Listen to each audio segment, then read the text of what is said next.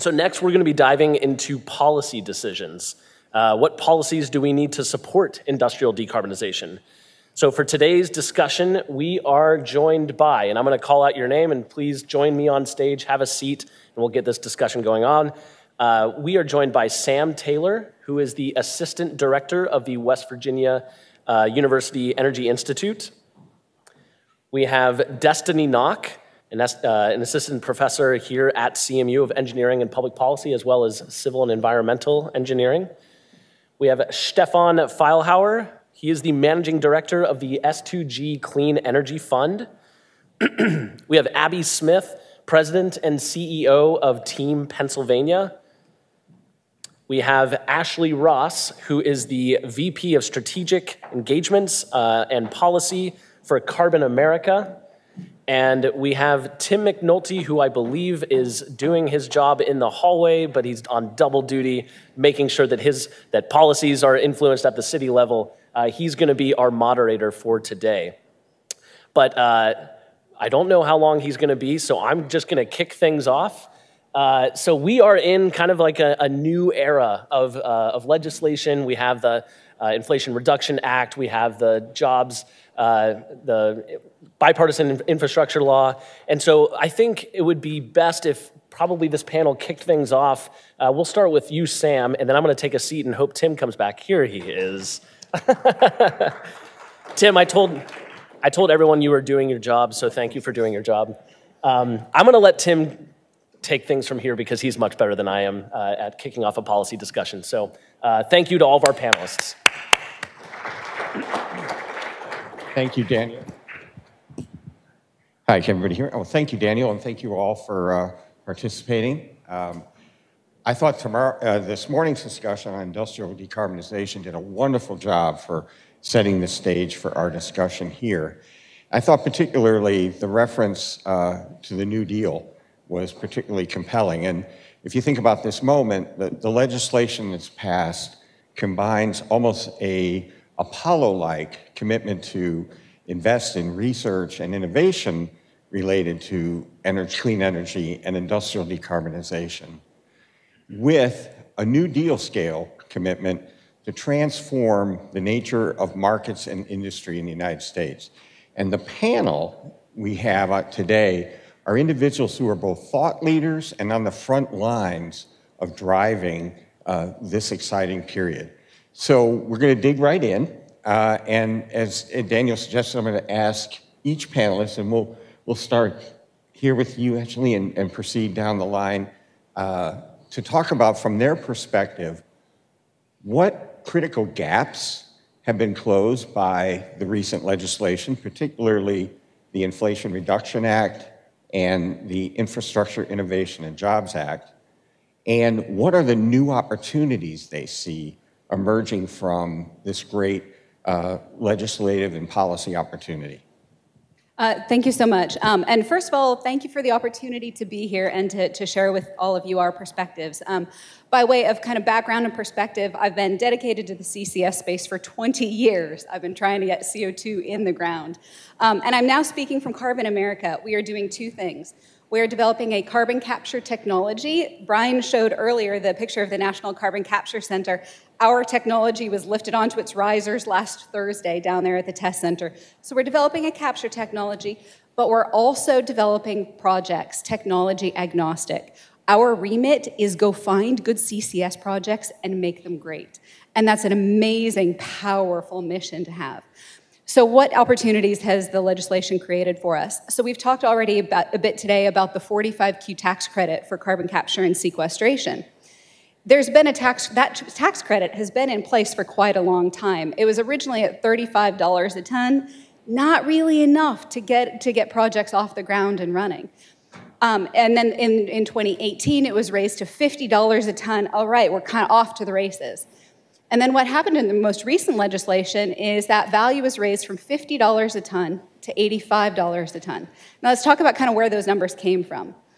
They came from the marginal abatement cost curve of the United States and the expectations of what it would take to apply carbon capture and sequestration to those facilities.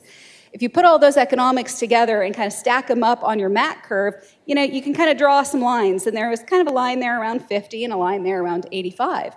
And so that kind of informed some of these original kind of thresholds.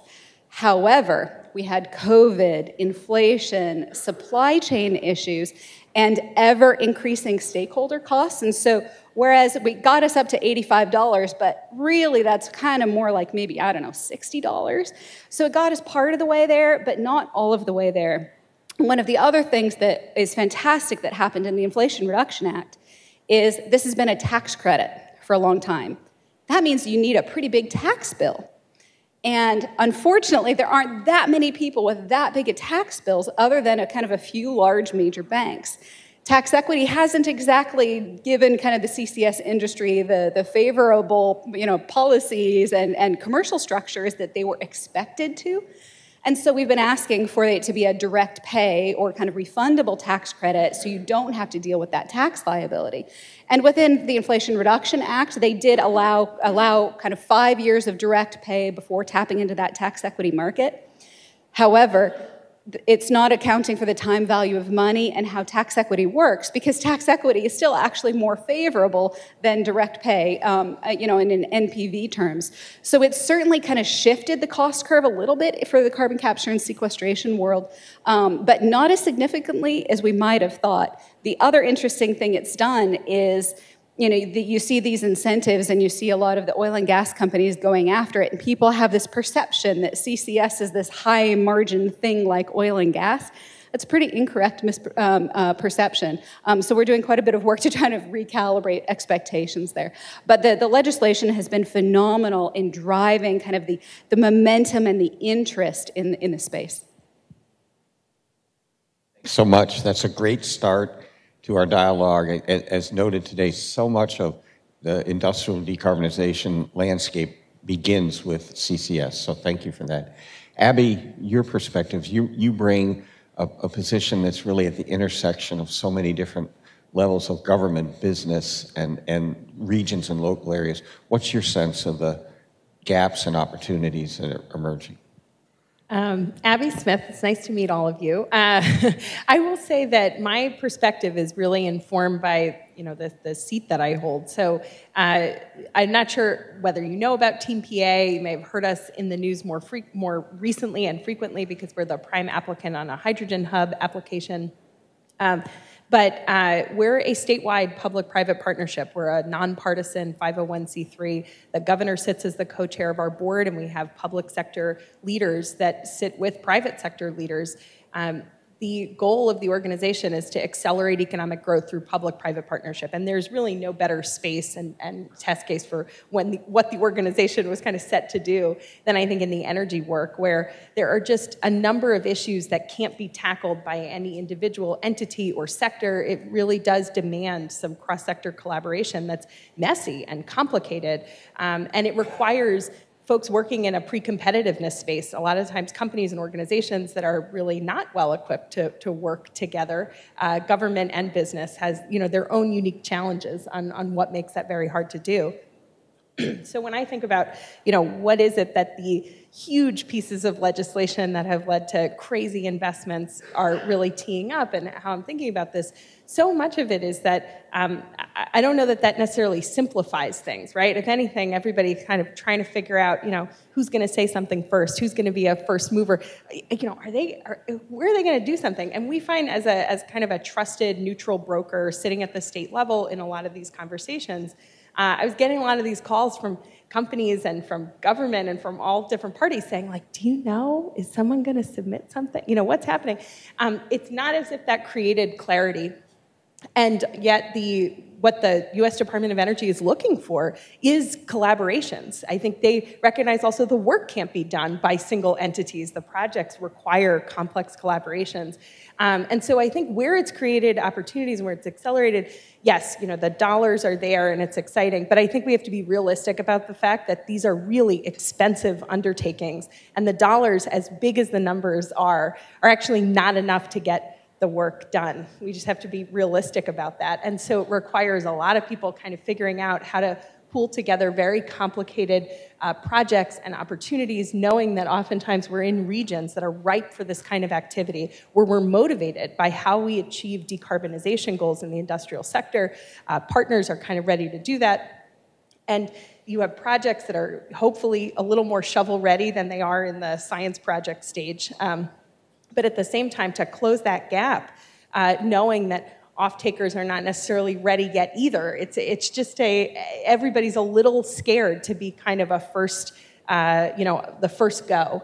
And so putting the big shiny object out there from the federal government means that everybody's scrambling a little bit. I think for us, this creates and really demands a role for all of the organizations, whether it's community, local, regional organizations, state-level organizations, national organizations, to continue to just convene and bring people together. How any work gets done depends heavily on the relationships that we forge and how somebody actually lives within their own communities.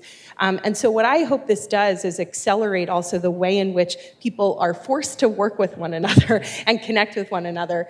Hopefully that happens in much more productive ways than not. And we certainly will keep that table very much open to partners and stakeholders who care about what happens in terms of Pennsylvania's economic growth and achieving those decarbonization goals. But I really hope that this both does the acceleration that it's intended to do, these huge investments, and that then what it really creates is less about what individual projects get funded and the relationships that then become a starting point and a foundation for future projects, for future activities, and quite frankly, where there's real shared goals for what happens in a community. And that, to me, is a much deeper and more important foundation and investment that this is going to spur than just a particular project. Thanks so much, Abby. Thank you so much.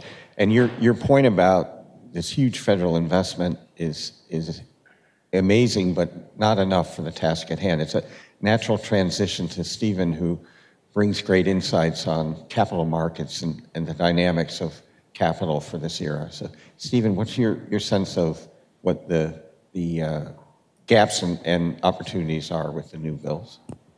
Yeah, thanks everyone for having me. So I'm with S2G, which is a family of funds focused on 3 transitions: the sustainable food and ag transition, the ocean transition, and the energy transition. And I'm one of the co-heads of the energy piece of the puzzle. We have a very interesting structure in that all of the capital comes from a single source, member of the Walton family, and so there's a lot of philanthropic work that happens as well. And so one of the things that that differentiates our approach on the capital deployment side is that we look for this what we call flywheel effect of learning from insights that we're seeing on the philanthropic side. Some fund investments that some of my colleagues are doing, and some of the direct investments that we're doing. Addressing specifically the question around the IRA and the new policy framework, I think what that has provided is really a long-term pathway and a long-term security for investment. It's stating the obvious as an investor, if you're looking to deploy capital in capital-intensive industries, when you're making something that's a commodity like an electron. Then really what you're looking to do is you need long-term financing to make that as cost-effective and as economic. So having that long-term visibility is incredibly helpful. If you look at the history of wind power, for example, in the US, that was very production tax credit driven, and that legislation was like on again, off again, and you see flows into that industry sort of spike and then drop and spike and drop. So having that long duration is really very helpful. The one thing that we're doing some work around right now is we're both investing in the early stage, but then also later on the growth side. And I think one of the things that we find quite interesting is that people throw around very, very large numbers around how much capital is available, and certainly the government is making a lot of funding available. But really, when you peel back the onion a little bit, and you look at how much capital is actually available for first-of-a-kind plants, how much capital is actually available on the growth side of things, I think it's actually a lot less than you would think. There are certainly pockets, especially in the early stage on the venture capital side for more asset-light businesses. If you have a software platform to do something on the clean energy side, there'll be 50 or 100 funds coming knocking down your door, looking to put some money, into your company. But if you're actually looking to build physical infrastructure and you're working with a technology that's maybe slightly unproven, that's you're solving really tough science problems. That's actually really hard, and it's actually really hard to find enough capital for it, and then B, also capital that has the right return expectation around that. So having a view on the right duration around that is really important, and then finding excellent teams that can deploy it. And one of the teams is sitting 2 seats over, and another team is sitting in the audience at Electra. So we're always very excited to find new teams that are coming up with ingenious ways of moving the energy transition forward. Thank you. And Destenie, your research and your work really focus on how these large-scale programs impact individuals and communities. What's your sense of the gaps and opportunities emerging from the legislation? So, who here remembers when there were all those shortages during COVID? Chicken wing incident, remember when we couldn't get chicken wings at the grocery store? Toilet paper. And I feel like for me, when I think about industrial decarbonization, when I talk with stakeholders, that is something that is a big concern, because a lot of decarbonization involves electrification, right? And so when we're seeing these weather spikes like we saw in Texas, when we're seeing heat wave spikes that are rocking the grid, to me, that is one of the largest challenges that I see when we are trying to decarbonize these very large sectors that are very energy intensive. And I think that on the other hand, right, we have a lot of carbon CCS, right, carbon capture and sequestration, which is great, but then there are conversations about what is that going to do to the cost of the materials that we're getting, what's that going to do to the actual cost of how much it's going to take to capture and store that in the ground. We want to make sure that communities are properly compensated, which I think Ashleigh is advocating for, which is great. But we also need to think about how those costs translate down to the consumers, right? Because at the end of the day, the companies are going to want to make their profits, and customers are going to be the main ones that are going to be having to make sure the companies can get their profits. And so that is a lot of times where I'm thinking about the gaps and the opportunities. I love that the bipartisan infrastructure law and the IRA have provisions for bringing manufacturing onshore, but we get a lot of technology from overseas, right? And so when we're trying to insulate ourselves against disruptions internationally, right? I'm sure we remember when that canal ship got stuck. I couldn't get a couch for months, right? And we're trying to insulate ourselves against those issues, but manufacturing things onshore is already so difficult. And we need to have a lot of investments. And I think that's going to be great for jobs and bringing more jobs back into the US. But there also comes a challenge with paying more for those technologies. And there was a recent study in Detroit that showed low-income communities in their department stores and their little mom and pop shops, they didn't carry LED light bulbs. So if households already just can't get a sustainable light bulb, right, then now we have to ask ourselves other questions about, okay, what does this mean for them getting solar panels? What does this mean for them getting these other technologies? And then in those communities, the industrial parts there, right, how are we going to make sure the grid is robust so that it's reliable as we are decarbonizing, right? How are we going to make sure that those communities are properly compensated for their support in decarbonizing? Because we got to store the carbon somewhere, right, under the ground, and rural communities are going to be one of the prime candidates for that. That's the high level. That was great. Thank you very much. And Sam, as our partner from West Virginia, you come from an institution with a long history of research across the spectrum of these technologies and energy areas. What's your perspective on the gaps and opportunities emerging from the bills? So when we had our prep call for this about a week ago, there was sort of some silence among the group. We're all kind of getting to know each other. And I broke the ice by saying terrified, which might have been a little bit of an overshoot, you know, upon further reaction, sort of like starting a new job. Excited, but very nervous as you kind of get into this. And the panels hit a lot of the stuff that I would bring up. You know, at the land grant institution in West Virginia, we have a role that crosses a lot of these. The you know, honest broker role falls a lot to us. A lot of community engagement falls to us. And a lot of the conversations we're having touch these different pieces. That the conversations about how capital intensive some of these projects may be, and in trying to manage expectations about that capital may not directly translate to gigantic job creation. It may be very capital intensive, but not very labor intensive. Trying to work our way through, you know, community engagement kind of concepts. You know, these bigger concepts, and the talking point I've been using in my meetings is that, you know, job creation goes a long way for community engagement, but it doesn't address the concerns if someone's worried about their well water. So that's the role we've been having to take at the university, is trying to stay out in front of these things. And the reason I said terrified, I'll roll that back just a little bit, but I think that it's exposed gaps kind of a layer deep. You know, we've had a decade, more than a decade, of asking for resources to do this stuff. You know, it's been, we could make this deployment, we could do it at scale, you know, trust us. And so now the federal government has said, okay, bet. And now we're all trying to pick this up and run. And where it's highlighting for us, for example, and Destenie mentioned a little bit of this, there's a program via the MESC 40209, which is a Clean Energy Manufacturing and Recycling Program. It's targeted for energy impacted communities, rural communities, so it's a great program for us. We're very interested in it.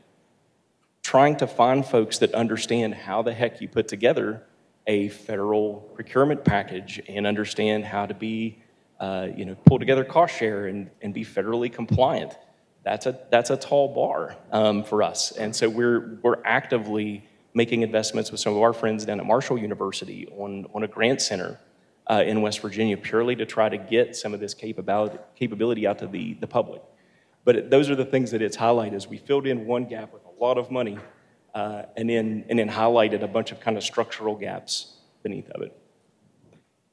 Can I add something there? Yes, please. I think that, you know, the legislation has done a tremendous amount to drive investment into kind of industry to go do these projects, right? That's what all these tax credits are. They're meant to pay for the projects. We completely forgot to incentivize the communities, right? All of the incentives are really pointed at the developers, and then, you know, and we're going to have to work our tails off to try to find enough margin to be able to give back to the communities in the kinds of ways that they want to be given back to. And so I think that there's a tremendous gap missing in incentives directly for communities. And, you know, it's sort of implemented via the community benefits package in the funding opportunity announcements, but we've already addressed that there's a pretty big hurdle to even be able to do those. So we need to be thinking, our speaker this morning was talking about, you know, do what's feasible now, but be thinking about what's necessary later. We need to be thinking about the necessary ways to motivate our communities to embrace our projects. And that goes beyond regular, just good stakeholder engagement. Thanks for that addition.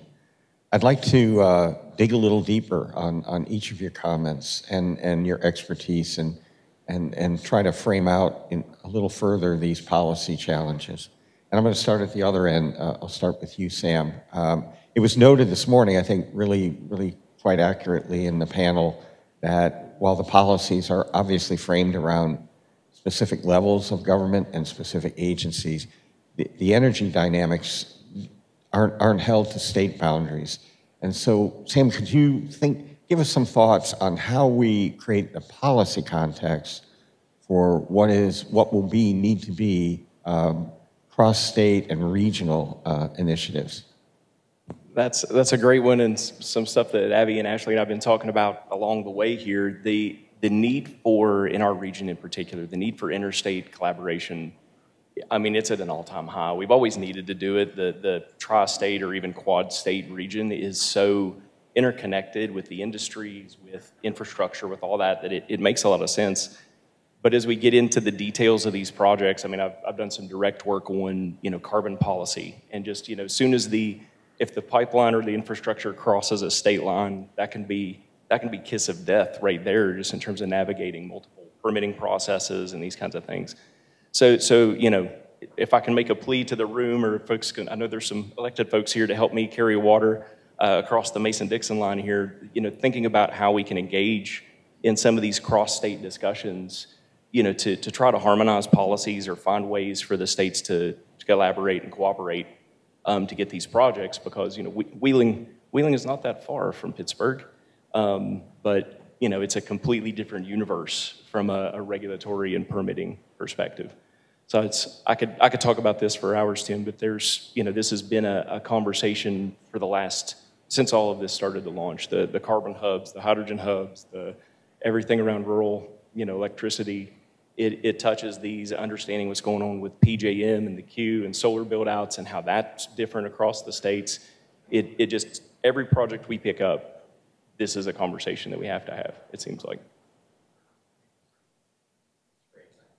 In areas like CCS, where the geology will define some of these state roles and roles of different communities, that creates yet another dimension of challenge for how we not only collaborate as a region, but we communicate, as a region on what this opportunity is.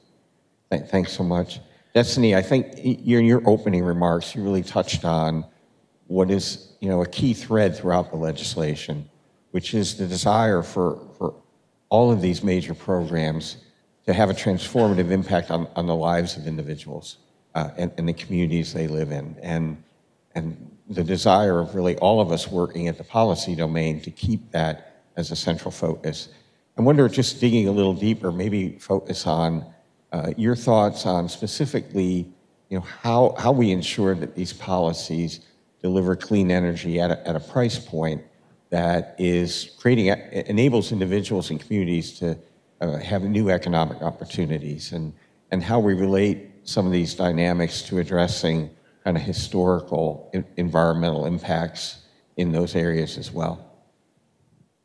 So I think that one challenge with the way that our policies are currently implemented is that we are often doing it in silos, right? So we target a policy at the energy sector, then we target a policy at the industrial sector, then we'll target one at the transportation sector.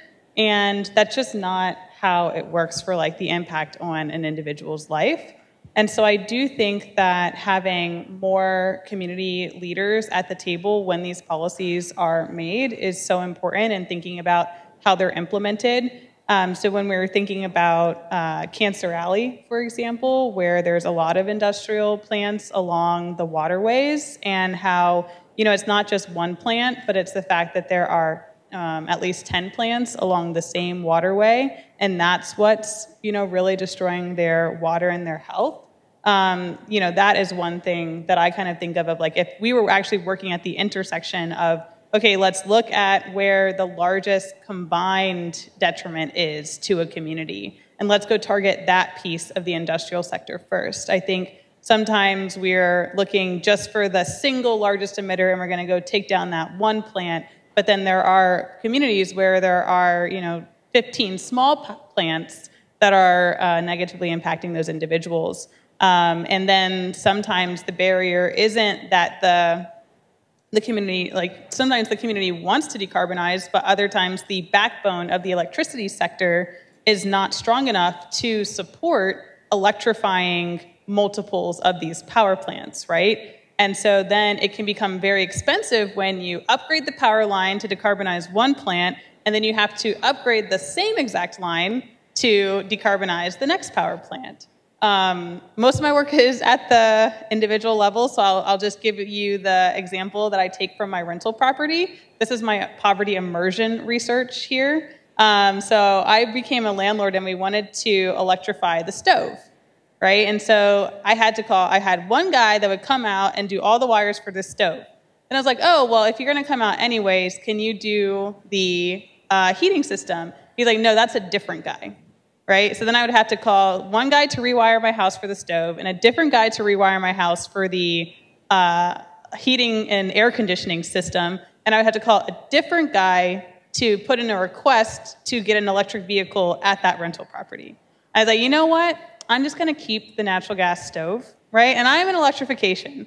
But when I did the cost for that, it was like $7,000. And buying another stove was $500, right? And so when we're thinking about these power plants, there are things that will make it easier to decarbonize, but oftentimes it's going to bridge into another industry. And that's something that I feel like we really need to bring into our conversation when we are crafting policies as opposed to staying in our silos.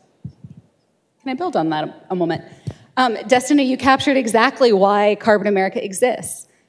We were developing the capture technology and then looking for a deployment partner and realizing how many different pieces of the chain you had to pull together and how many parties it takes to get a CCS project done. And that's why we just said, you know what, we'll do it. We'll do the vertical integration, we'll cover the entire value chain. It's kind of cheesy to say, but we're the easy button for CCS because we recognize that that is one of the things that is a huge hurdle for CO2 sources to decarbonize, being able to kind of work with one dedicated company who understands how to manage across those different elements.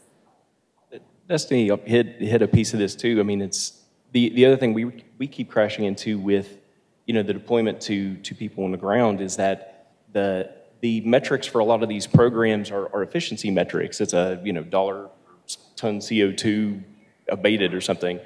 And in a lot of cases, the highest impact that you may have for a house or for a family or for a community may not be the most efficient solution.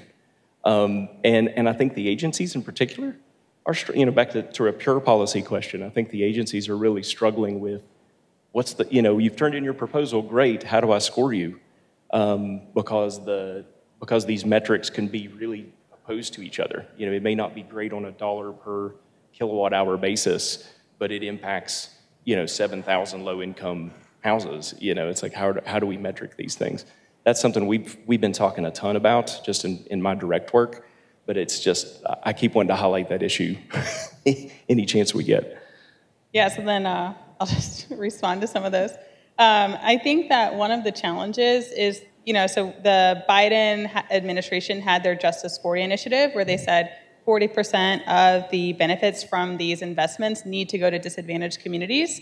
But one of the big challenges is that it's really hard to collect data in disadvantaged communities because they don't have the automatic data collection software in their houses, and that's one of the reasons why they're disadvantaged, right? And so understanding like the baseline of where are the negative impacts and then trying to find solutions to make co-benefits. So for example, when we're thinking about trying to store sequestered carbon underneath the ground, in the South, one of the largest challenges is that many people do not have sewage disposal, right? Now, I don't know if you guys have ever been near an open sewage line, but it's literally just poop on your yard, okay? So that's what they have right now as their septic tanks, right? It's just a septic yard. And so one benefit from that would be to actually, co-build, like when we're digging underneath the ground, to actually institute like some sewage lines, right? And that's a co-benefit that could be added with these policies, but because the waste sector is, held very separately from the energy sector, even though they are very linked because processing our waste takes so much energy, and that's one of our larger industries as well, right? That could be a co-benefit that these communities would benefit from that we miss when we are doing things individually. That's great. I want to try and just continue this thread once more. And so this is a question for anyone. All of you are working in these large program areas, the hub programs, the earth shots, and so forth. Really what Destiny is highlighting here is the need for a policy and process design that's far more inclusive at all stages than perhaps anything we've undertaken before. As you work through these big new programs, are you seeing like the seeds or the signs that the structure is taking hold where we can create this kind of inclusivity? Just to anyone who kind of wants to explore that and break through these silos that are both sectoral, community-based, and technology-based as well. Any takers on that? Maybe just quickly. So those silos, that's a great point. We talk about sort of the siloing and the negative effects of siloing. You can apply that to many different things. Capital is very siloed as well, if you think about that. One of the programs that we're a part of is the Breakthrough Energy Catalyst program. So that's a program that basically looks to do elephant hunting, large projects, 100 million and above, of projects in things like green hydrogen, long duration storage, industrial decarbonization.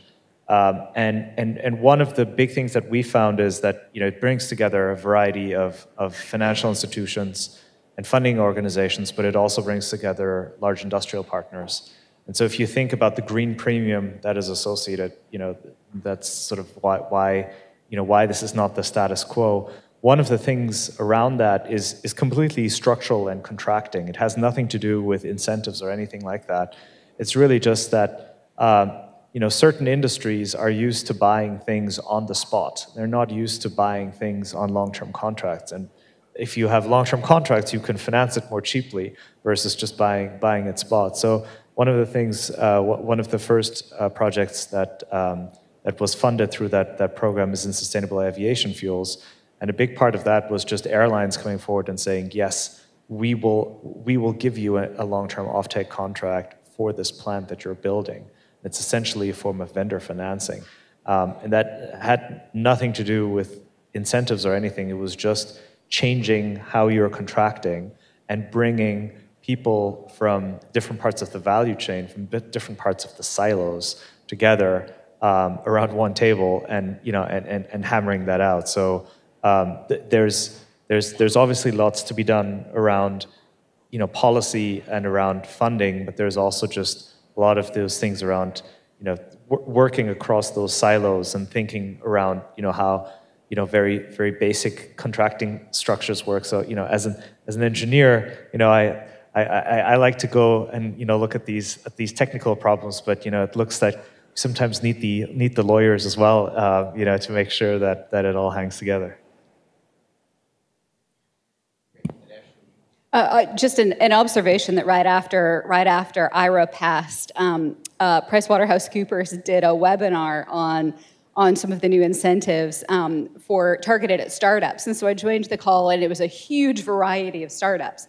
I think about 45Q, and I knew that there was this other thing that might be applicable to some of our projects, but what I discovered on that call was just number, letter. There are so many different incentives out there, and it's just such a numerical alphabet soup that I feel like it's almost kind of, it's enforcing some of those silos more than it's actually breaking things down. And so I think that's where, thinking of more universal policies that could allow kind of the real optimization, which is actually reducing CO2 emissions, right? I think we need to think broadly about kind of the implications of those incentives that we rolled out and how complex they are. That's the next panel up, I think, talks on some of these issues, but yeah, I think the big surprise for some of our partners and the corporate partners, there's a lot of willingness in the engagement. The labor intensivity, how much time, back to the conversations, you have to spend the time and get the relationships built before you have genuine engagement. And I think there's been maybe a little bit of surprise, with some of these larger deployments that would just go do community engagement. And it's like, well, we had one town hall meeting and people threw stuff at us, are they engaged? No, that's not what you're looking for in these projects. So just trying to get that explanation too, that it's time and it's genuine engagement. Some of the work we're doing in Southern West Virginia is the stuff we're doing with Coalfield Development Corp is just so hinged on you've got to be there and you've got to be there for the long haul to make this stuff work. And I think to that point, actually, that this is, while there's a very quick effort here, right? Federal government puts out a lot of dollars. There's policies that we have to figure out. There's a lot. But ultimately, I think that we have to be as patient as we can be about the fact that this is going to be very messy, and it's actually going to take a long time for these projects to ultimately be deployed. There's going to be a lot of change along the way, and rather than it being kind of unidirectional, we are sharing feedback with, that there's these moments of just messy, bidirectional, feedback loop that needs to happen. And I think that the inclusivity around where the policy comes from, well, government's actually really meant and better designed to be reactive. And so I actually think that these, as these start to play out and as you start to see, hopefully, deeper community engagement, deeper back and forth, that with that comes, inclusive policy through kind of a coalition of the willing. And these are going to be community members and organizations and companies and, a whole slew of different partners. But that is not going to be a clear path. That's going to be kind of, we all have this very big, and I actually think somewhat shared vision around what the long-term kind of ocean might look like. And we're over here, and we are all kind of looking at that. And that the path that river takes is going to have a lot of tributaries and a lot of circuitous paths. And then we have to have some patience for that. That doesn't mean, though, that we have any less urgency in how we go about it. And I think that counts for the policy, it counts for the engagement, it's on a couple different levels. And then if we're just kind of keeping, that eye on the prize there, we're going to get to a better place along the way.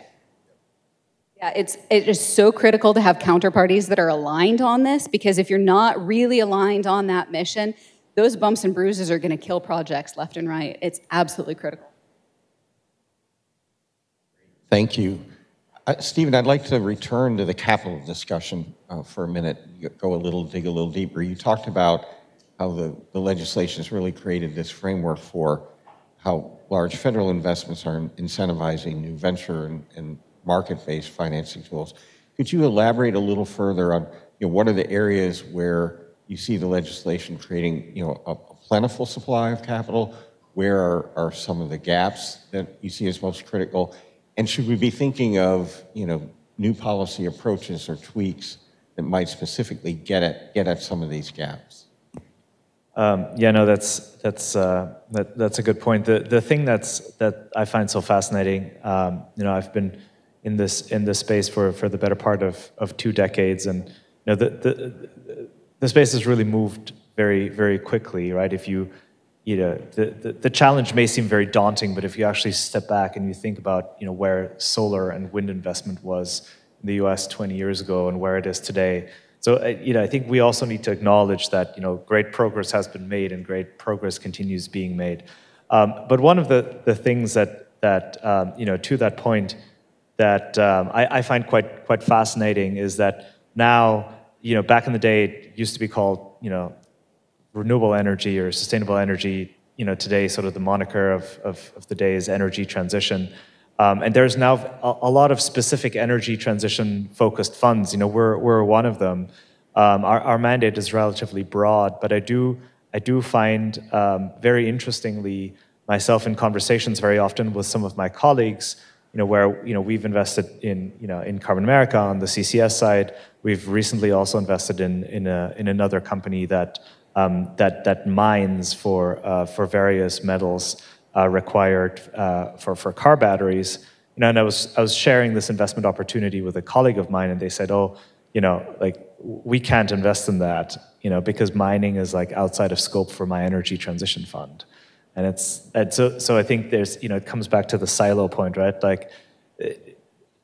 There's a question around what is the policy framework, but there's also then the question of what is how are pension funds, how are insurance companies allocating into these different funds, and what are the laws and the restrictions that they're putting in place when they're signing up these funds, and are they, very often this is being done with the best of intentions. But sometimes the details, the devil's in the detail, and you see that you're actually, that an energy transition fund actually struggles to invest in some really key areas of the energy transition.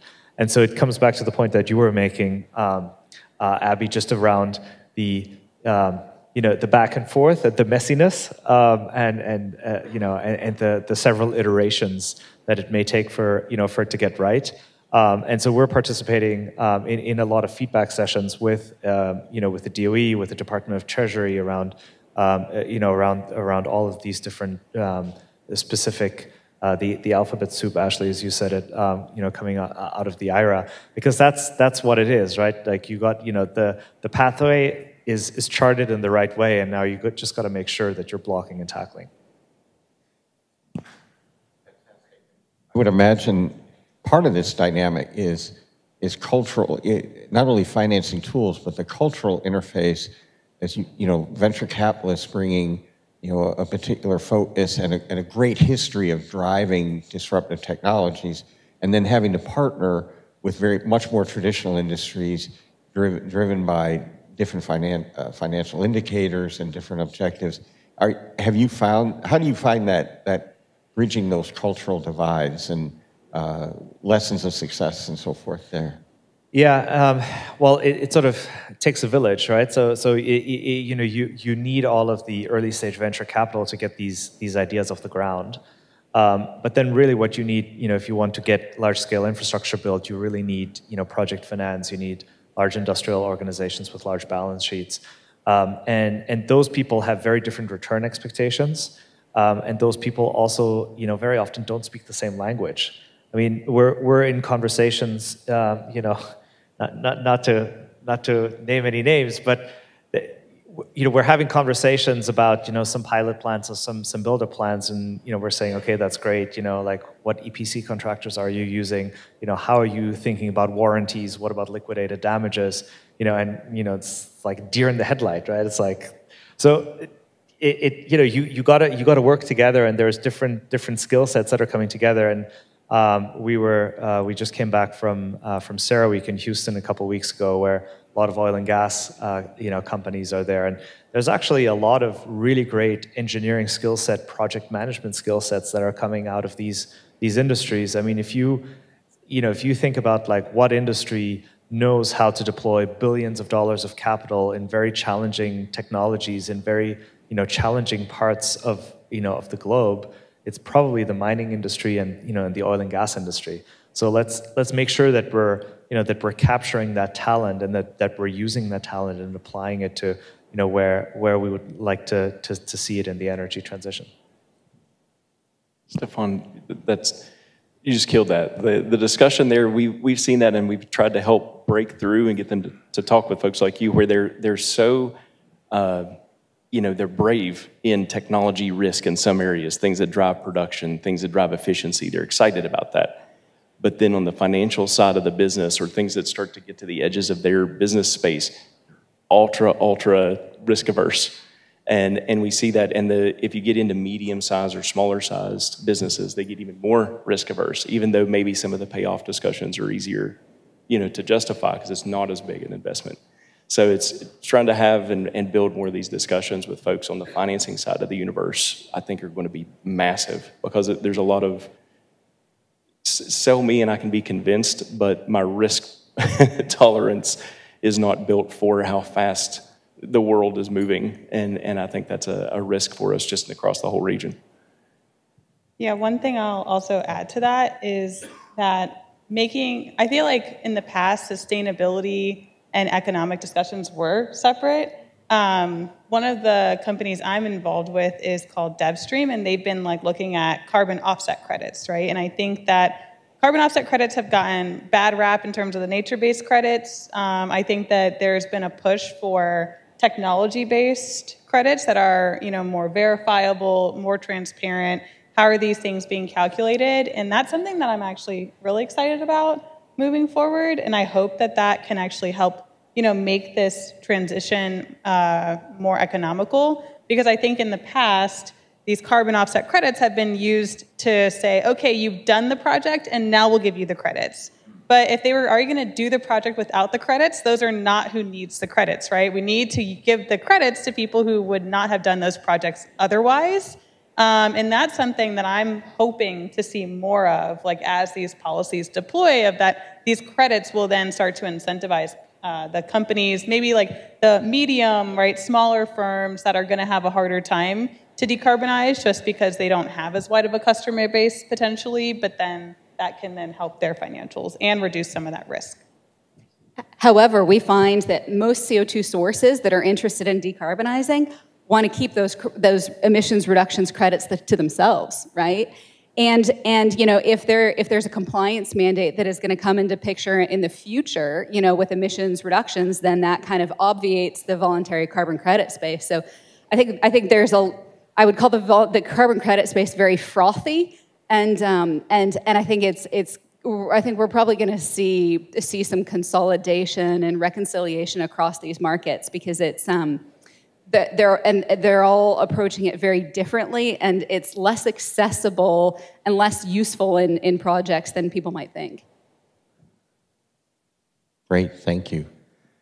Abby, just shifting a little bit, I think looking at the complexity of the policy environment that the discussion has brought out already, you know, one could almost say that success is going to depend upon a reinvigoration, if not a reimagination, of American federalism and interaction at federal, state, and local level, and then how local areas come together as regions. And much of your work at Team PA has been helping to focus on this stitching dynamic here. So could you talk a little bit about some of the challenges in that domain, everything from how we create a policy environment that builds capacity at various levels of government, and how we blend policy change with the current mission and activities at each of these levels that are still vital? I'm going to sound like I'm deviating, but I'm going to get to your question. And believe it or not, there's going to be a theme around home improvement here. But I have an old house, and someone put in an AC system before we moved in.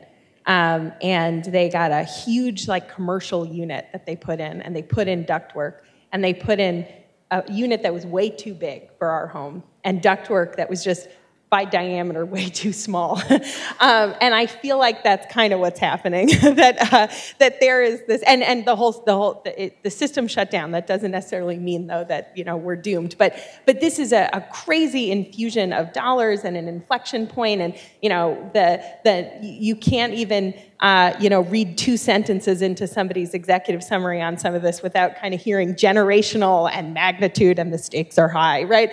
And yet the ductwork is actually really small. It's too small in diameter at the state and the federal level, despite the fact that states and federal governments really want to see this work take off, and they want to incent it in the right way, and they want to have the policy environment to make that happen. But that doesn't make the dynamics of that, the mechanics of that, any different. It really is the case that we're going to shove a heck of a lot of projects and applications and attempts and all this into some ductwork that's a little too narrow. And so I think, you know, when I think about what I'd love to see, a lot of it is making sure that we have the necessary capacity at the state and federal level to do this work well. And that doesn't mean that suddenly we need, you know, to just kind of have this crazy inflated number of workers. But I will say that for the students in the room who are wondering, where can I really make a difference in a future career? Your government needs you. And this is really a great moment and an inflection at that moment when the stakes are this high and we are so motivated. Doing this well depends heavily also on our systems being ready for it.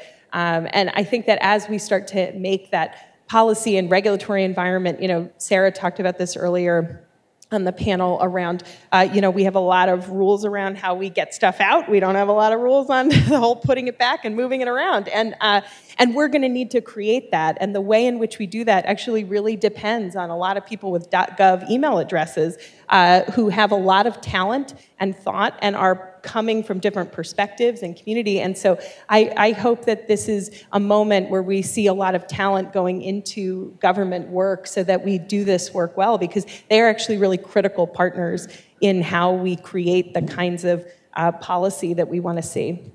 So hopefully that answers the question. But now you know a little too much about my house. But I couldn't think of a better example. And in the question period, we'll take recommendations on HVAC vendors for Abby too. But no, that was a beautiful, beautiful analogy. And I really like your point. Every great period of transformation has generally motivated a generation to come into governmental service. And I think that's incumbent on all of us in universities to be part of generating that motivation with this incredibly talented generation of students that are here now. So yes, thank you for that. Ashleigh, I'll turn to you to go a little deeper in your area of expertise, and again, reflecting how central CCS is as a starting point for industrial decarbonization. Can you just reflect on the evolution of CCS? We've lived through periods of large federal programs, pilot initiatives. How have those brought us to the moment we're in right now? And what do they tell us about the path forward? Oh, yeah, thank you. So if I think about kind of the eras of CCS, and if we think back, remember the climate change wedges? Remember the climate change wedges? Kind of, here's the emissions reduction, here's the emissions, we need to reduce this much, and here are kind of the different contributions of different kinds of technologies. And you know, within that, those climate change wedges, carbon capture and sequestration was a part of it. And within those wedges themselves, if you looked at the different CCS applications, large coal-fired power and saline and storage in deep saline formations, and particularly sandstone formations, those were the biggest wedge. And so that's where a tremendous amount of funding went, and why we had projects like Future Gen, kind of these really advanced projects. This was also a time when capital was really cheap, right? This is before the economic crash. You could go do a $2 billion project, not that terrifying. And then we saw what happened with the economic collapse, right? And ARRA, the Stimulus Act then pumped a bunch of money into the CCS community to try to keep it going.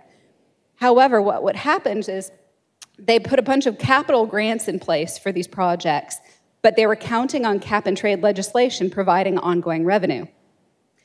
What we have now is actually kind of flipped. We got 45Q to provide ongoing income, and then we had, you know, a bill, and especially IRA, coming with big capital grants. However, as we kind of watch, there's a tremendous amount of learnings that can be done from those eras, right? Because the government pumped a bunch of money into CCS, and it kind of collapsed, right? And the entire CCS world got really, really quiet because all of a sudden the projects that, you know, were doable were no longer doable. They were too big, they were too complex, that we were jumping from A to Z in technology spaces. So there's a tremendous amount of learning, and we kind of collapsed to what was economic. There were a few projects, mostly natural gas, kind of a couple projects actually got done, right? So we had kind of that era of the science-driven by the wedges, the government-driven, you know, with all of that funding, and then it collapsed into that economic, you know, the few projects that could actually pencil. And I think that now what we're entering into is an era where this entirely hinges on social acceptance. We've been at those inflection points before when we didn't know, is CCS gonna take off? Is it gonna collapse? We are still at an inflection point. And if you are watching many of the headlines in the CCS world, it's starting to get a little bit tough out there, right? There's a tremendous amount, because of poor stakeholder engagement, because of lack of direct incentives to the stakeholders, there's a tremendous amount of animosity being generated and a tremendous amount of misunderstanding of what CCS is. So I think we're now in that era of very kind of whatever is socially acceptable is gonna kind of win the day. And even policies like eminent domain, North Dakota has had some of the best policies for CCS. Because of poor stakeholder engagement and lack of appropriate incentives, there's now a bunch of bills undoing these favorable policies sitting in their legislature. So we need to be really thoughtful and mindful of how we roll these projects out and building up that social confidence. And that's doing the bite-sized local projects, keep the benefits and externalities close. Our announced project in Nebraska, it's a 4-mile pipeline. Community is really excited about it. It's a huge economic engine for the area, that ethanol plant, right? We need to be thinking about the projects that we're doing and building that social credibility before we start doing massive scale projects and really large infrastructure. Great, thank you. That was a great description of both how the technological challenges have been met, but now open up fundamentally issues that are inherently cultural. And I want to shift before we're going to soon get to questions from the audience, but I want to ask kind of two open-ended questions. But let me start with, I think Ashleigh's comments really underscore, and each of you have in your remarks, that decarbonization really has to be embraced at a cultural dimension. So any thoughts, and open to anyone, any thoughts on specific strategies you've seen that can really accelerate, a focus on building the cultural dimensions of decarbonization, which span everything from community engagement to workforce development to really a receptive and responsive state and local policy environment. Any lessons from your individual experiences that kind of speak to how we tackle this fundamental cultural dimension? I can address a bit from the CCS perspective. Going out and talking to a bunch of farmers about climate change doesn't always get them excited about a project. Going and talking to them about kind of climate protecting that economic engine in their community, that does resonate with them. In other communities, some of the communities we'd love to develop our CCS projects in have some of the worst air quality. And CCS has tremendous co-benefits in cleaning up a lot of other environmental stuff. And we should all be watching. The Clean Air Task Force will soon, we've been waiting for it, soon be releasing a report specifically on the co-benefits of CCS and doing air dispersion modeling and modeling before and after application of CCS to identify and quantify the environmental benefits of CCS beyond climate. We as an industry have not done a great job of talking about that. And I think just now we're starting to see more and more emphasis going towards promoting those environmental co-benefits. So I think that it's pretty location specific, pretty community specific. But I think really focusing on, it's not always all about climate, and it's not always about, big federal dollars. Sometimes it's about, improving their air quality, or providing indoor plumbing to them, right? Kind of meeting the communities where they're at.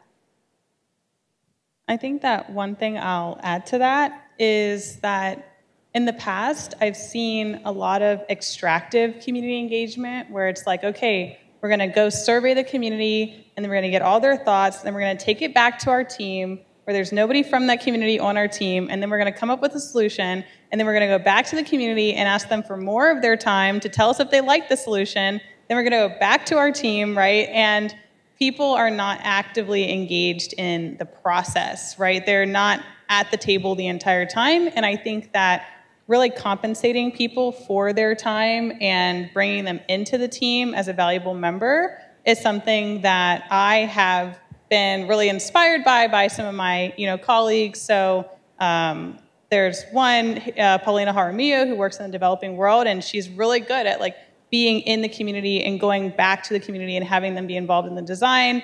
Valerie, she's leading the industrial decarbonization here, and from the beginning it's been, Valerie Carplus, if you want to look her up. And it's been about how are we going to get these communities involved? Okay, what are the questions? Let's make sure that we're coming and really valuing their time. And I think that integrating the community into the process, the implementation, the evaluation, and having them be a part of those advisory boards where they are compensated for their time is something that is really important for community engagement. And I think that that is something that will help us reach a more equitable future moving forward.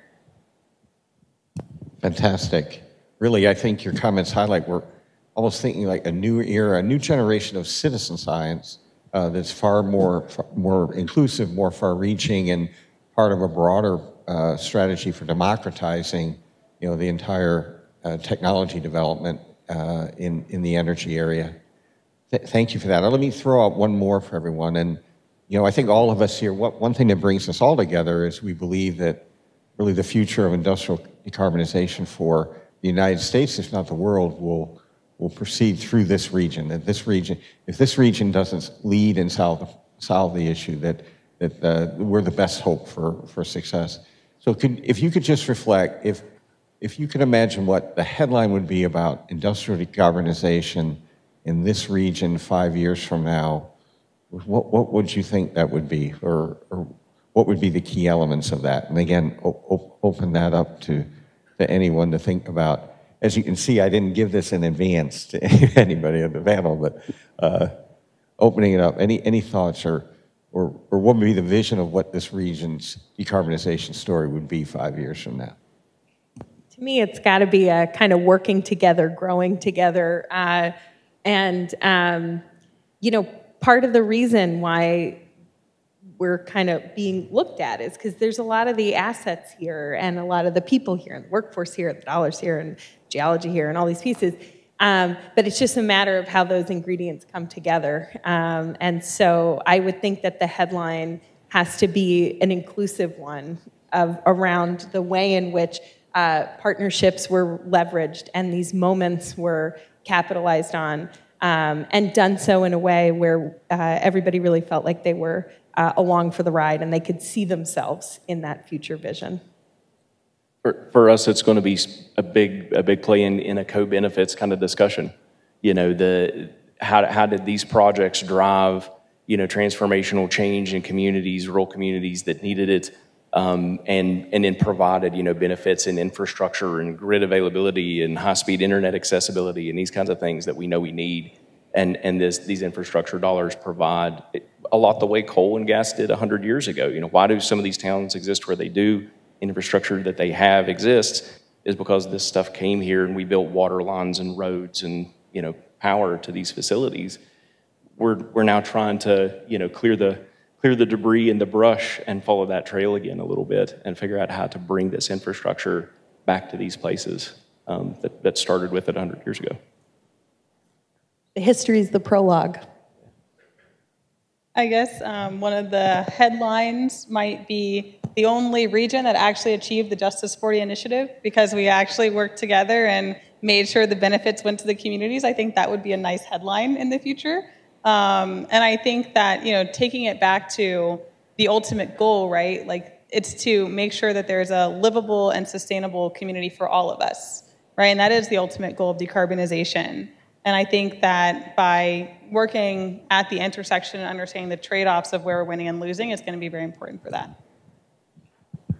Great insights. Anyone else? Wrap up. That was great. I think going back to the wonderful observation this morning about the parallels to the New Deal, if we walk around any of our communities, we can see the vestiges, the remnants of things, infrastructure that was built by those acts. It'll be interesting to see if a couple generations from now people can see the vestiges of a new infrastructure built by the bills of the last 2 years. Thank you all for this great discussion. I'd like to now turn and bring in the audience to have a chance to ask questions of this incredible panel. Yeah, thank you, Tim, for moderating this great panel. As with previous Q&A sessions, we want to make sure we prioritize a student for the first question. So do any students in the room have a first question they'd like to ask?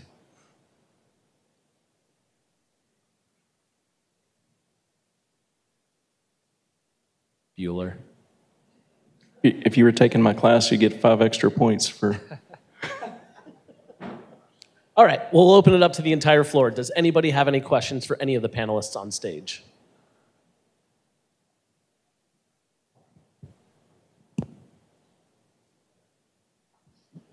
Hi, my name is Rudy Suto, and thank you for your presentation.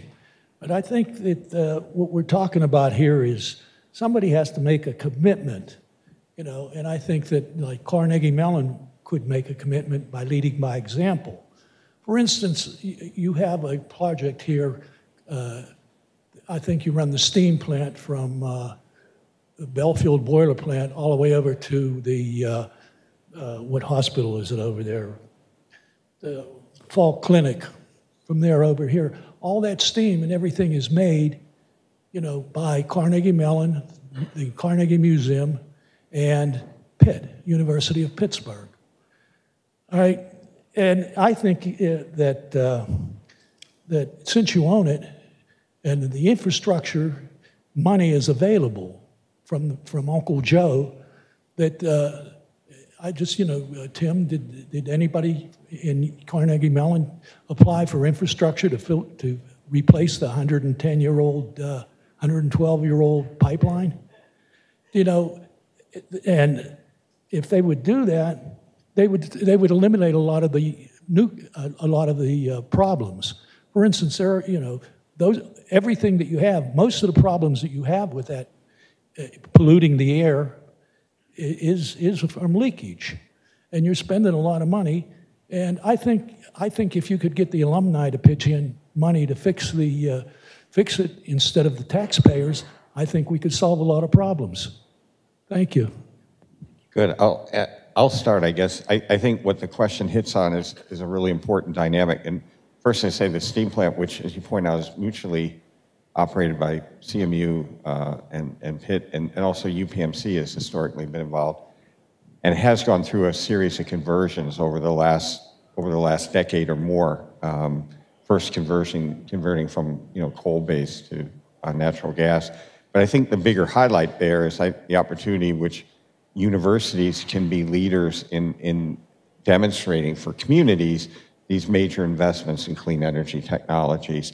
And part of the mix of federal programs is this initiative DOE is launching called the Net Zero Campus Initiative to really incentivize and support and fund university-based projects that are also tied to the creation of new education programs so that the project is embedded in the effort to help develop a new generation of future leaders who are immersed in those capabilities. So again, just expanding beyond that point, any comments, particularly Sam or others, on how universities can be leaders in kind of driving the decarbonization? I was chomping at the bit just a bit there. I didn't understand that y'all were on a district heating system. We're currently involved in a pretty large DOE program to exploratory drill for geothermal to heat the district heating system for WVU. Hope to actually put shovels in the ground in about a month. We're in the final stage of contract stuff right now. But things like that, just looking at that, it's the same kind of thing. It's a steam district heating system across our whole campus, and we understand the footprint impacts that could have. We'd have to figure out where we could, park a drilling rig. But if there are opportunities for that in this region, we think there's a lot of promise. That's the pitch I made to the West Virginia legislature. Is there's a lot of promise in the region for this kind of work. And I think, again, just more broadly, and again, for us, we have to be maybe more cost conscious than some universities do, just where, it's taxpayer, land grant, this kind of thing. But we have a lot of interest in how do you electrify campus, how do you drive energy efficiency. We're having a lot of discussions about, like, what does EV charging infrastructure look like for a campus? So just, I do think universities can be leaders in demonstrating that, and also in trying to find community partners to do sort of smaller scale. One of the things we're trying to figure out is like the WVU hospital system, and use the hospitals as an anchor for, say, like EV charging or something like that. That gets us across, 20-some communities across the state, just as gets us to put our flag on it, do a little technical development, and then it's out in front of lots of people quickly. So I do think there's a great opportunity for universities to lead in that. That's great. And another asset we have in this region to kind of build on this opportunity to highlight in the question, of course, is NETL, which has both technical resources and is building capability in some of the core technology areas like direct air capture and so forth that might lend themselves. So we have both in our individual campuses as a collection of universities and working with NETL an opportunity. And in some cases, there are some efforts, such as in the Hill District with an idea to really kind of make these local demonstration efforts very community-based as well, to get at some of the points that you've raised, Destenie, about inclusive participation. Yeah, and as private industry, we see so much benefit and even just joy from collaborating with universities, community-based organizations, because everybody brings different perspectives. I don't have all of the answers. I want to bring more voices in, and so I think that's as just we kind of take an approach of lift all boats, right? The more people we can lift up with our projects, the better. Daniel. Hi, my name is Jillian Miles. I am a PhD student here at Carnegie Mellon studying engineering and public policy. I was curious, given the pretty incredible and inspirational strides we have made in the federal government in terms of policy that has been passed enabling decarbonization, what do we have to do at a state and local level to continue that momentum given the emphasis on local communities here? I think any best practices or examples of how we've overcome similar quite divided legislatures to get policy to enable these decisions to come to fruition would be great to hear about and to build upon. Question. Who wants to start digging into that? This is it's the last mile challenge of policy, but you hit on the big issue. Did I mention terrified? That this is the question of the day, to be honest. I think everybody here is in deep contact with that problem, right? That it's not as easy as just it seems like, you know, in terms of getting substantive engagement. I think at least where I am in the process is we figured out the stuff that doesn't work very well. The stuff that can get you, you know, just killed at the line. You know, there was a joke the other day, a phrase I'd never heard of before about, you know, we can't do these projects using the DAD model, the decide, announce, and defend model for project development. And it's like, okay, that tracks, I can buy that. But for how you get out to, and it's been talked about here, you know, it's folks that aren't going to be engaged in the process until it's, you know, code red for them. It's something that's a really big deal. How do you get their engagement in a fair way? That's something we've been talking about with the project developers in a lot of cases. The folks that are at these meetings, they're being paid to be there. They're being paid pretty well probably to attend every meeting that ever happens on this project forever, whatever it is. The community's not in that boat. You know, how do we ensure that there's at least, you know, feed the kids dinner money in coming to attend these events, this kind of stuff. It's basic, but that's the level we're starting to like piece together. Like, what is the key barrier to getting this engagement? And some of it's not as obvious as it feels like. One of the other things is that building trust in a community takes a really long time to build, but it can be destroyed in an instant, right? And I think that is one thing that often gets lost in the conversation of how do we move this transition faster, right? It's all about speed, but I actually think that really the fastest we can move is at the speed of trust, right? So if we're going to do things that add trust, then we can keep pushing forward. But if trust needs to be built, then a lot of money is going to need to be put behind that, and a lot of time is going to need to be put behind that. One of the things that I firmly believe is that we have a lot of technologies at our disposal to make this transition happen. But where we hit a lot of roadblocks is in that social side, right? Because communities maybe don't trust it coming in, right? We had some issues even in the wind industry where farmers felt like they were being taken advantage of, and now there's huge pushback for solar and wind coming onto agricultural land, right? And so that's why it's so important that we don't just look at these communities as checking a box. Like, yes, I talked to them. Okay, they were at the table. Okay, now like talk to them at the end, but like really integrate them into our process, which, you know, you're an engineering public policy student. So if anybody's gonna work at the intersection, I'm sure it will be you. So that will be great. But I will just reiterate, I think that the fastest speed that we can move at is the speed of trust. And just to put a fine point on that, at least in some of the neighborhoods I'm in, trust is low. You know, there's been decades and decades of, this is great for you, just wait, and maybe it hasn't been. So that is some of the uphill we're climbing of, show me my benefit today, you know, in the short term, or I'm not interested. You know, a lot of the communities I'm coming into start out with a position of, please just leave me alone. and that's, to get these kinds of projects done, you've, again, lots of time and lots of engagement. Yeah, and then just to put a positive spin on it, I think that once people see the benefit for themselves, right, it will be very easy to switch over. One of the things that somebody once told me was nobody stopped using typewriters because paper got really expensive, right? It's because people showed them how the laptops and personal computers were so much more better for their lives than typewriters. And so that's one of the challenges that I see with trying to incentivize people to shift to decarbonization policies by making other things more expensive, right? Like making your natural gas supply more expensive. I always tell people, I'll be happy to switch my natural gas stove if you're going to rewire my house and make it the same cost as just buying another natural gas stove when mine breaks, right? And a lot of communities feel that way. And it's just because the uphill cost is so expensive, making it even more expensive doesn't incentivize anybody to switch because then they have less savings. And I think that, that point about making sure that we are communicating to people how it benefits your life right now is going to be so important.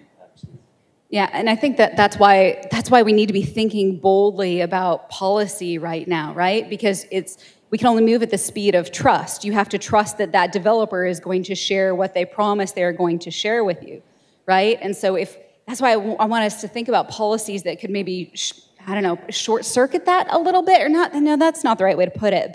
But you said that they have to see the benefit. Well, let's just give them a benefit. Right? Instead of trying to extract it from the value of these tax credits, like let's just think about what it takes. How do we get communities on board, right? And that's probably not giving developers more money to go do it. It's giving the benefits directly to the communities. And I think that that's something that we can be thinking about at a federal, state, and local level. Great. Daniel, other questions? Thanks for a nice discussion. My name is Ed Rubin. I'm here at Carnegie Mellon. A simple, dumb question. When I think about policies in this domain, I think about carrots and sticks. And one of the things that I think makes decarbonization unique compared to other environmental problems we've dealt with is so far we're only talking about carrots. Right now we have a very large basket of carrots out there. When I look at other environmental problems, desulfurization, clean water, other areas, none of those problems have been solved in the time frames without some accompanying sticks, call them regulations, things that are requirements, not voluntary. Do any of you think that one of the barriers to decarbonizing the industrial sector is that still at the national level today, we have no mandates, no requirements that says you shall do something in a certain time frame in order to operate, requirements that often establish markets for technologies like CCS, without which, why would anybody spend money if there's no requirement to do it? Do any of you think there's a serious barrier that we don't have regulations, or do you think we can all do it all with carrots? Great question. I can quickly start. So one of our portfolio companies makes fully electric industrial yard trucks. It's a company called Orange EV. The state of California has now put out a legislation that basically if you're operating some form of a logistics operation and you don't adhere to certain environmental standards, that you need to pay a penalty. And so that's a pretty big stick that all of a sudden is bringing lots of people through the front door of our portfolio company, which is. The state of California is the only part of the U.S. that has, in fact, a serious mix of sticks as well as. We don't have that at the national level. So the question again, outside of California, is the absence of those kinds of requirements a barrier to decarbonization? Yeah, and I think that where I was going with this is that you need to have some states very often that that are making the first steps in that. And if you look at some of the national policies, they may have started in some states somewhere. So I think it's from our perspective, maybe California, it may actually be if you look at like some of the solar legislation, states like Massachusetts were sort of really thinking on the front line. Where we have another portfolio company looking at community solar. There's folks in states like Illinois, states of New York. So it's really, my experience has been it's been very hard, to do top-down things in this country. As you can probably tell from my name and accent, I'm from the other side of the pond, and feed-in tariffs, were a thing in Europe. And so there's different cultural aspects for why that happens. And so I think we're always looking for who are the early movers, who are the states, and I think that's why it behooves states like Pennsylvania, like West Virginia, like lots of other places in this region here to really think creatively. What can you do on the state and local level that doesn't require very complex mandates and models at the federal level, and really be a trailblazer at the local level. Yeah, and I'll just say that I think that the carrot stick framework is really challenging when you're not just, when you're talking about real competition, there is kind of a bit of a race around things, knowing that this is, you have to kind of figure out where this is going to go, and there's other countries who are providing various incentives here and that kind of thing. So the environment is one where there's just something global to this problem. There's just something global about it. And so I think carrots and sticks works better when you can put a box around where some of this exists. This is one where, a state or a government or an entity has to kind of shoot itself in the foot if they're going to do something that could potentially dampen economic growth. So how do you achieve those decarbonization goals and still achieve economic growth? It lends itself a little bit in the, in the carrot department.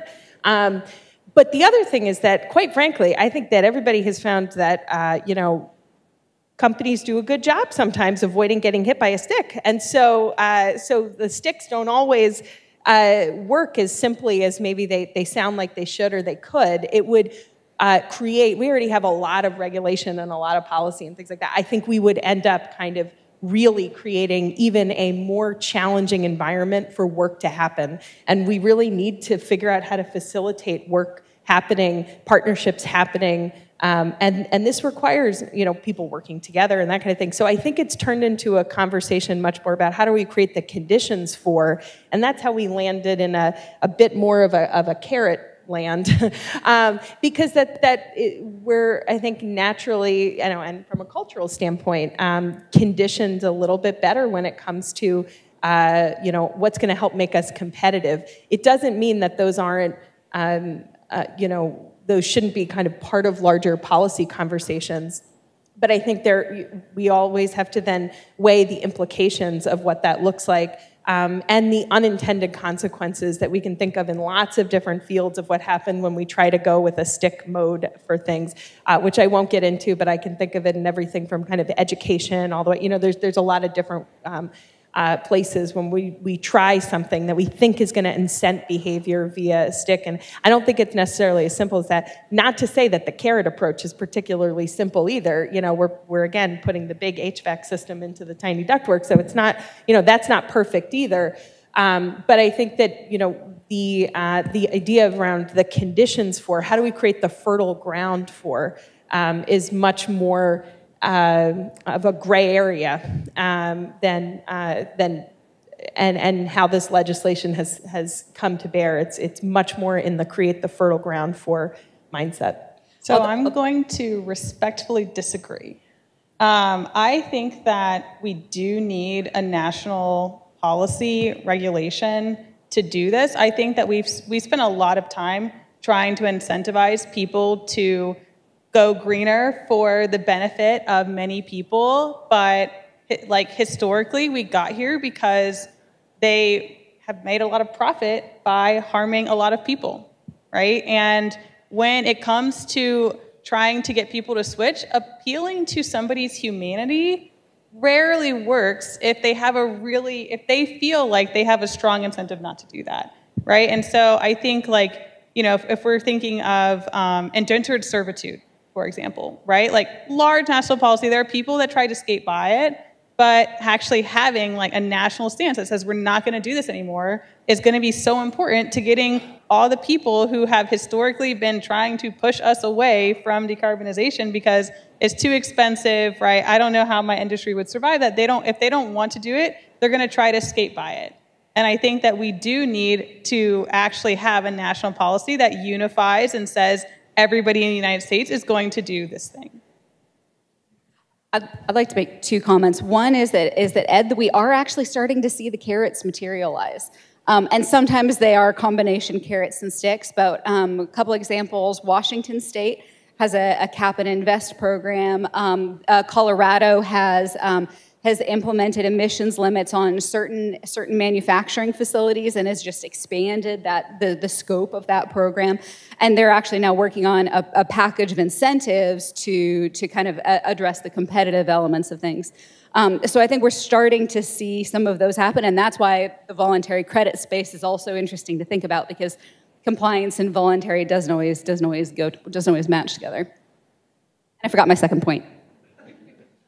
That is a great discussion, and I do want to just underscore one point Dr. Rubin made, and we have kind of lost a little bit of our policy muscle memory of the ability in the past to balance sticks with the technological cycle in particular areas, be it decarbonization or desulfurization, addressing the ozone gap, dealing with the impact of phosphates on the death of the Great Lakes in the 50s and 60s. All were cases where there was an alignment between the stick and the technological path to the solution. And that ended up, in effect, creating a carrot dynamic, and we've lost a little of that. Now, decarbonization brings in different dimensions of complexity, but I think this is a rich vein as we think about beyond the life cycle of some of these programs. This question and the various points you've raised, I think, could become central to the next dimensions of the discussion. A good example of that is the fact that the 45Q tax credit lasts for 12 years. Nobody wants to shut these systems off after 12 years, so we're just kind of hoping and counting that there's going to be something on the back end to keep these projects going. And I think that's probably a pretty safe assumption, but it's still a concern, especially amongst counterparties. You have to think about this in the context of where you want to end up. There's no doubt that carrots can do lots of wonderful things and will. But we saw in Brian's talk some very aggressive goals that he attributed to the president. We don't have those goals enshrined at a national level yet. So the question at the end of the day is, will carrots get you to those goals? Will carrots get you 50% reductions by 2030? Will they get you net zero by 2050? That's the question you have to ask, not whether carrots will get you some reduction, whether it will get you deep reduction. And if the answer to that is no, or not likely, then you have to have a serious conversation about sticks, which we have avoided for the last 20 years in the realm of decarbonization. We almost had it, as Ashleigh pointed out. My sense is the demise of CCS is because there's no reason in the world to do it unless you're required to do it, unless everybody's required to do it. So there's no market for the technology, just as there would be no market for a desulfurization or a wastewater treatment system without requirements. So we've been evading that discussion, I suspect, for a long time. I was curious about your take on that. Thanks very much for your input. Yeah, Dr. Rubin, this is a great discussion. I have to be the kind of referee here and say we're sort of running out of time. Maybe we can give like a 10-second quick summary, and then we got to cut to a break just so people feel refreshed for our last panel. If anybody wants to respond very quickly to that, please do. I'll bring up a comment. I went to a dinner in CERAWeek, and they made the point that, and it was a small group dinner, but they made the point that all of the solutions are in this room, right? If we all put all of our collective brain power together, we could solve so many of these problems, and that's what the value of these kinds of sessions. So thanks to, and this has been a fantastic panel. I really think this won't be the end of us. Yeah, we'll get the band back together again sometime, but please join me in thanking this panel for their incredible thought leadership.